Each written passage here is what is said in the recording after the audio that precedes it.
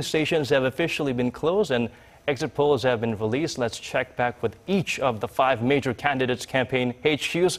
First, where we saw the most cheers at the strike of 8 p.m., our Kim Hyunbin is at the Minjoo Party of Korea, Moon Jae-in headquarters set up at the National Assembly. Hyunbin, what's the atmosphere there like? Probably that's pandemonium. Right, Daniel. It sure is. As you saw, the crowd here erupt in cheers.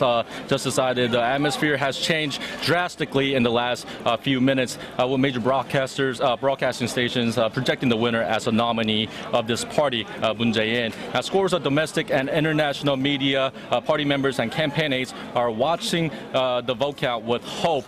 Still, Moon's campaign aides don't want to pop the champagne too early, as this is the key moment they have been building up to for the last 5 years. Now they have the front rows of this auditorium occupied with their eyes fixed on TV sets that show live feeds of the vote count. Now Moon Jae-in himself isn't here just yet, but like I said, his close aides have told us that Moon will be dropping by the headquarters here in about half an hour time. Now he did, however, begin the day early today by going to the polling station nearby home in northwestern Seoul with his wife to exercise his right to vote. Now after casting his vote, Moon urged the people to join forces and vote to build a better country.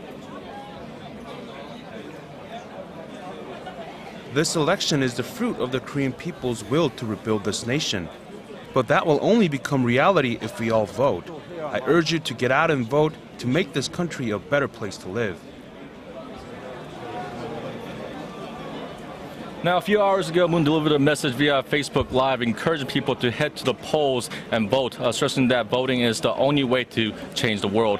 Now, lawmakers here have their fingers crossed that the final vote count will indeed reflect the exit poll results. Now, prudence is the word here as vote count begins. Now, prudence, yet with fingers crossed, is how I would describe the ambience now here at the Democratic Party of Korea campaign headquarters set up at the National Assembly.